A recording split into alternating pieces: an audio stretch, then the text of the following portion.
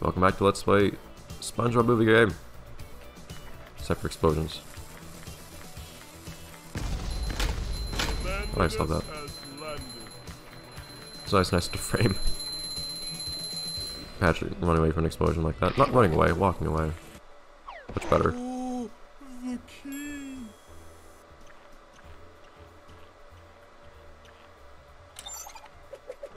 I appreciate the cutscenes throughout this level. There's actually stuff happening throughout. Patrick's head just kind of bobs and doomed with the little projectiles. Also, I think those are the same torpedoes that Chuck throws at you. About from bottom. I feel like it is. Anyways, I said I was going to take down all the enemies, so let's try it.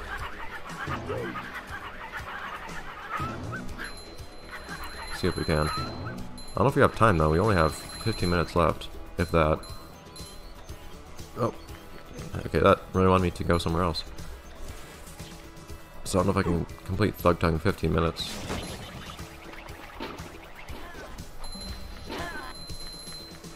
We'll see. Explosion!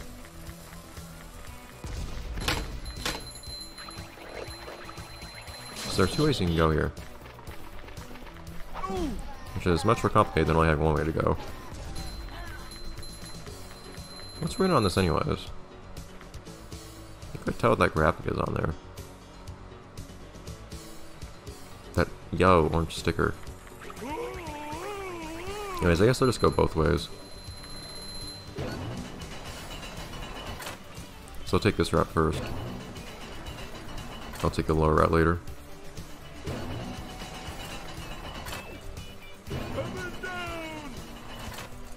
The lower one nets you a Goofy Goober token too, I believe. I don't think you get any Goofy Goober tokens by taking the upper route. Let's take out this guy first. Eh. Oh no, that's the other route. Whoops. Darn.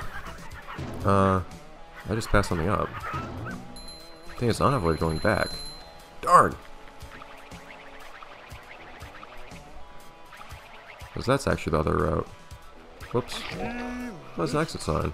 I didn't notice that there. Where's the exit?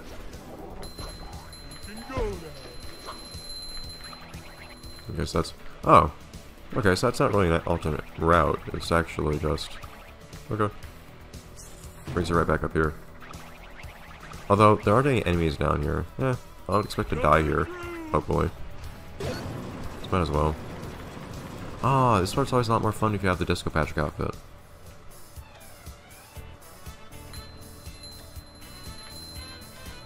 I'm sad I don't.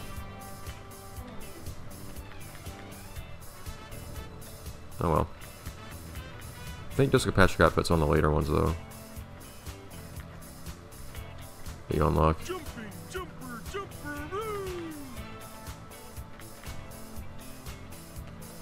It's not too bad though anyways. Pretty straightforward. It's another hazard that's taken from Battle from the bottom, so.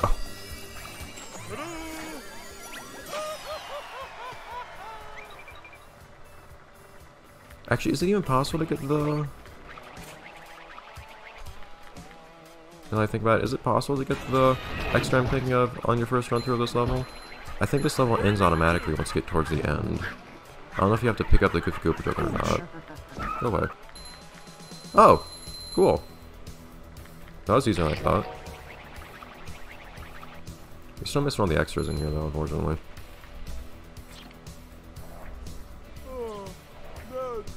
That was way easier than I remembered it being. I remember that always being a massive pain. Of course, we do have to go through this area first, I think. Oh, wait. But we didn't take all the enemies. That's weird. Where's that area again? I don't remember how to get there. Is this where they make little umbrellas that go in drinks? There's also another optional... Darn, these guys are... They move a lot more slowly than I expect them to. It's kind of hypnotic. Whoa. It's more violent than I expected. There is another challenge in here, though. One that's interestingly, at least people tell me, tends to be I don't want to do that challenge yet. I want to do that later. Is the combat renegade challenge even unlocked? Yes, okay.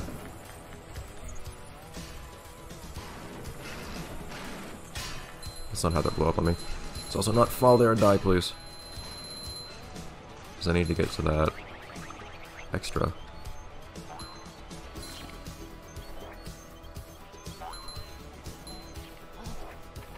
But at least other people have... Hey, come on now. I should have kept hurting me. I've heard other people say the challenge here is harder if you've upgraded Patrick's throw move. Not throw move. Yeah, actually, precisely that. So we can't do it yet because we don't have the throw move yet.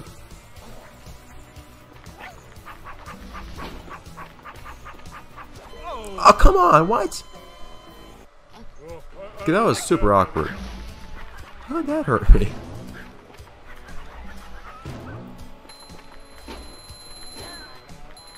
That's a really strange hitbox.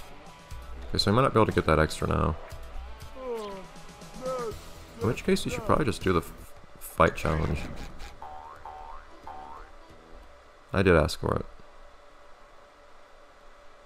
Give me what I asked for. Defeat things. Under the beautiful night sky. It's weird how you always fight enemies from the next level. Oh, whoa, I didn't even see that coming from wherever. Alright, Spongy. This fight still wouldn't be much easier if I had been getting upgrades. So I saw kind of awkward how you see their eyeballs floating everywhere. Just rolling around. Doing some real violent things to these guys. Just chunks of flesh and eyeballs everywhere. Doing some real messed up stuff, Spongebob. Yeah, I knew I was gonna land on that.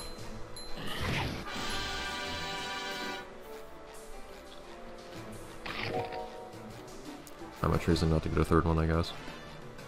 We're only on wave 2, though. But not heavy. I don't think... Not rock bottom. I don't think the trench, though, has its own equivalent of... Oh, come on, I couldn't move that guy quickly enough. I don't think it has its own equivalent of enemies that... like the hammer types of enemies. Like the guys with the brooms. Or the crowbars. Guys with the brooms from... Ah, this guy's attack more quickly than I expect! Jeez! Hold up here.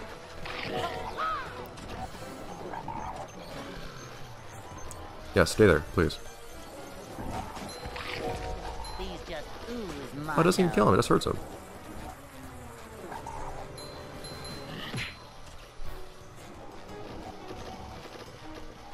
This would be made a bit easier if I had...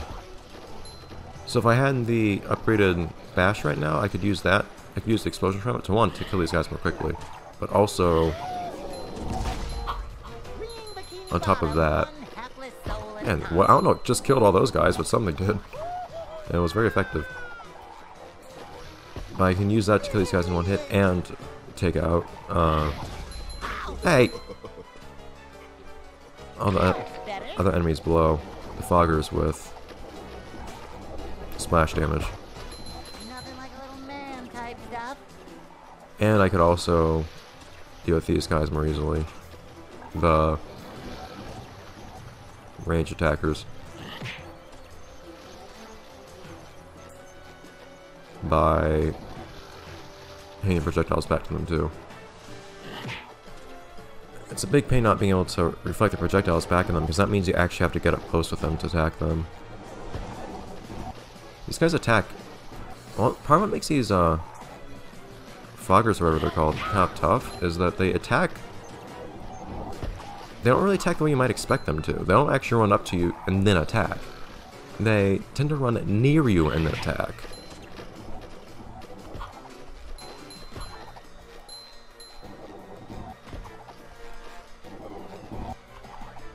I don't want to get hit by that explosion. What are you doing? Don't run away! Okay. We have lots of Krabby Patties left, actually. Do they respawn? I think they respawn. I never realized that. Huh, you can actually cheap us out by just running away all the time. I didn't realize that was the case. But I'm gonna deal with these guys first each time, I think. These guys are too much of a pain. It's not easy to keep up with additional projectiles flying about overhead. Might as well thin the herd of these guys as I'm doing it, but...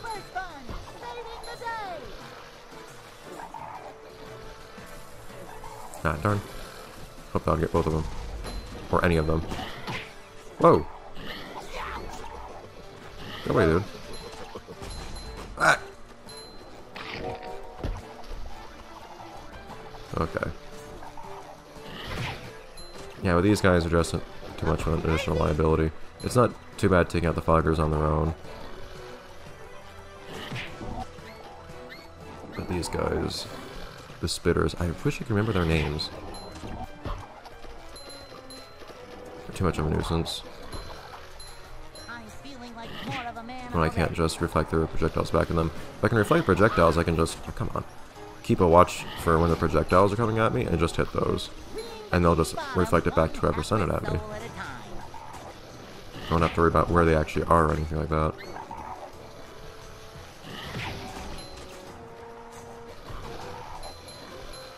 Oh! Oh no, I didn't think that would hit me. It's so much more annoying dealing with these guys when they can run away from you. Jeez.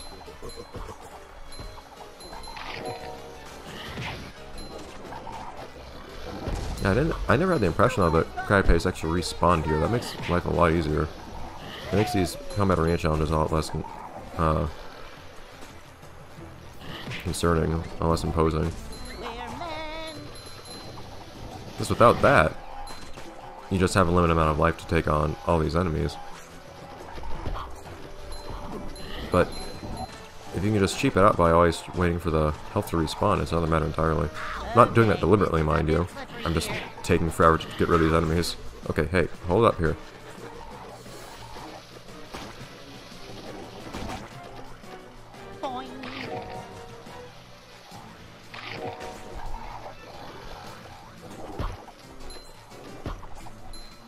Okay, we're good.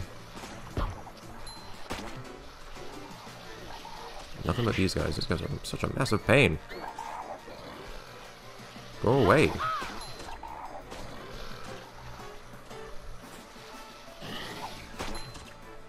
Okay.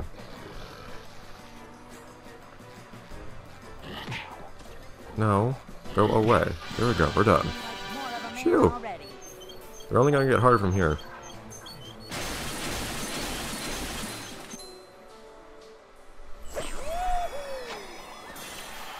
So we can probably just quit the game here. That's it for this episode. And I think next episode we'll just pick on up where... Actually, I don't know. How would we appear back here? Because we'd have to complete the Combat Arena Challenge to appear here again, I think. Huh. I might just try to complete this one area. I think this area will... I think you might get a token at the end of this area. Or at least there's a box. I think there might be a token and a box.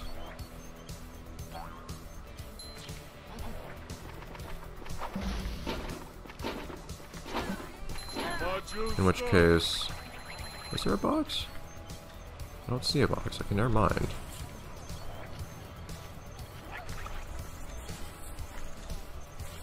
Maybe we can find the Spongebob challenge. Oh, that's on the bottom of the grass. Didn't do the ground pound. Maybe... No, is there a good... So maybe if we can find the Spongebob challenge, I'll go get that. I won't actually complete it, but I'll get to it. And then... I never noticed the biohazard symbols on those cans. And then that'll unlock the Spongebob challenge, and we can start with that next time. Oh, or we can just go to throwing the fruit electric. Yeah, that works just as well. That's what we'll do. And I'll see you guys next time. The next episode, let's play Spongebob, the movie, without upgrades. Look at all those upgrade points available. We could upgrade a lot of things right now. We could upgrade all of our moves and none of our health right now if we wanted. But we're not going to do that. Ever. So we'll just... Are there any extras I missed? Nope. We'll just make a quick save here. We're already a fifth through the game, apparently. Really? On whose opinion? Like... I don't know how it calculates that percentage. I thought... How many gift Goober tokens are there? Is there not 100? Maybe there's not. Whatever. Anyways. See you next time, everyone.